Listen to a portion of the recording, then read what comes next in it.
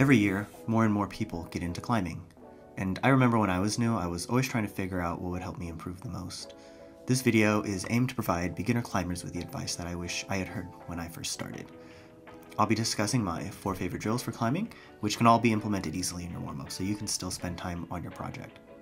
From personal experience, once I started implementing these drills, I felt like I had begun to have a lot more confidence and mastery in my footwork and movement. The first 2 promote a leg-first approach to climbing, which a lot of beginners tend to lack, while the last 2 help you learn technique as fast as possible. Most climbing drills will be contextual, so if you have specific weaknesses, then they'll be helpful for addressing them.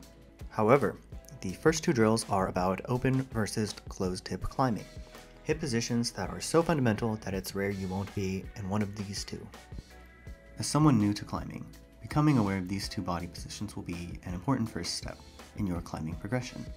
It's very common to see beginner and intermediate climbers show obvious deficiencies from biasing towards one of the 2.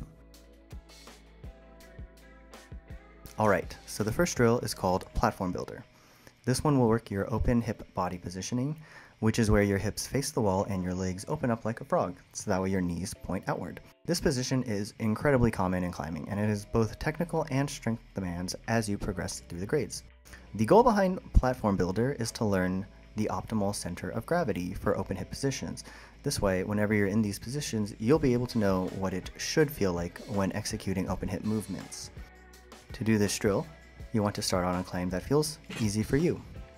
Before moving your hand, make sure you set up a solid base of support. Base of support means being in a body position that puts as much weight on your legs as possible. In this case, the specific position we want is the perch. It's where you have a high foot and then you lean so your hips are over your legs. This makes it so that way your center of gravity is over your leg, almost as if you are sitting on your heel. In harder climbs, you probably won't find opportunities to perch, but I found that the mere intention of getting into a perch will be the right mental cue for how I can exert enough force through my legs so that way I can do hard moves. Tips for feeling this position well: when perched, try to flex your butt and hamstring. This will develop good proprioceptive habits that will encourage better body tension by promoting a mind-muscle connection with your posterior chain. Maintaining tension in your posterior chain is a big part of keeping body tension as you try harder climbs.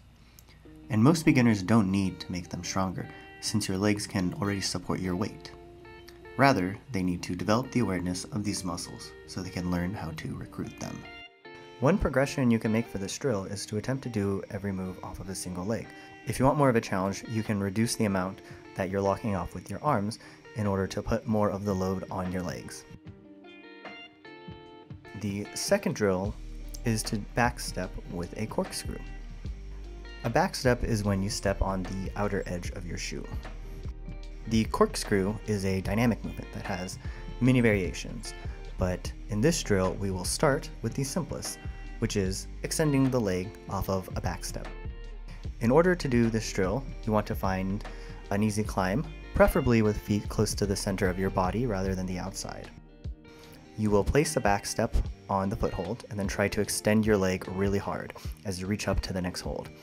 Repeat this process for every hold on the climb. This movement pattern is very common, and in harder climbs it will have a lot of applications for executing reachier moves. There are also plenty of progressions you can do for this drill. You can start with just backstepping to get used to the closed hip body positions. And then as you get more comfortable, you can attempt this corkscrew movement, but supplement it with the arms. As you get used to the corkscrew movement, you can reduce the amount your arms help. Keep them straight, as that will make you use more of your legs in the movement. The last 2 drills are aimed at helping you discover new climbing movements and body positions. The third drill is called Straight Arm Bendy Body, and this is a drill taken from the John Kettle book, so shout out there. Straight arms is a tip that most people are taught when they start climbing, but most climbers don't take the tip to its fullest extent. Climbing with straight arms for every move, especially as you go up the grades, will require a lot of creative thinking.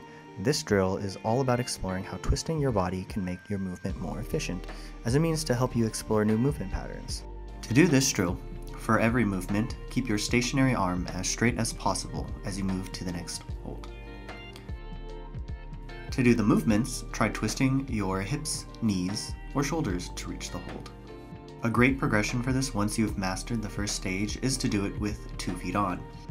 This will force you to learn how to apply these concepts in all sorts of odd positions. This one is very counterintuitive as well, but I'd say that it is unrivaled in teaching climbers how to twist their body. I know when I started doing this drill, it felt like it broke a lot of my preconceived notions about the sport. I stopped thinking that I needed to lock off harder since it gave me new tools for my technique toolkit. Similarly, this is a drill that will scale really well as you continue to push harder grades. Obviously, not all climbs lend themselves to doing this drill, since they might have too few feet, but attempting to do this drill on harder and harder climbs as you progress through grades will always be an option to test your problem solving. The 4th drill is to heel hook every move on a climb. To do this drill, find a climb that's easy for you. If you're new to heel hooking, then preferably something with a lot of jugs so you can learn how to place them well. Before every hand move, place a heel hook and see how you can use that heel hook to help with your next hand movement. For newer climbers, it'll start by teaching the fundamental movement pattern of the heel hook. And for more advanced climbers, it'll force you to heel hook something that doesn't have the best leverage, which is great practice for hard heel hooking. Sometimes hard climbing cruxes are based on having moves that feel slightly off from the ideal body position, and it's your job to learn how to use them anyways. Heel hooking in positions that weren't meant to be heel hooked by the route setters is a great way to practice this sort of thing in the gym. However, I feel like this concept of enforcing a specific thing on every movement is great even outside of heel hooks. I've recently done this for toe hooks as well, and there are other variations of this type of thinking that shows up in other drills, like always having to tap the wall with your hip or having to do a back flag for every move. However, I'm emphasizing the heel hook one first because I think that being able to do heel hooks of all difficulties has a lot of benefits. Climbing is a very leg-driven sport, and body tension is all about training your posterior chain, the muscles along the back of your leg and butt. And heel hooking things that are hard for you will be a great way to train both your mind-muscle connection with your hamstring while developing functional climbing experience. Alright, so that's my pick for my favorite climbing drills for beginners.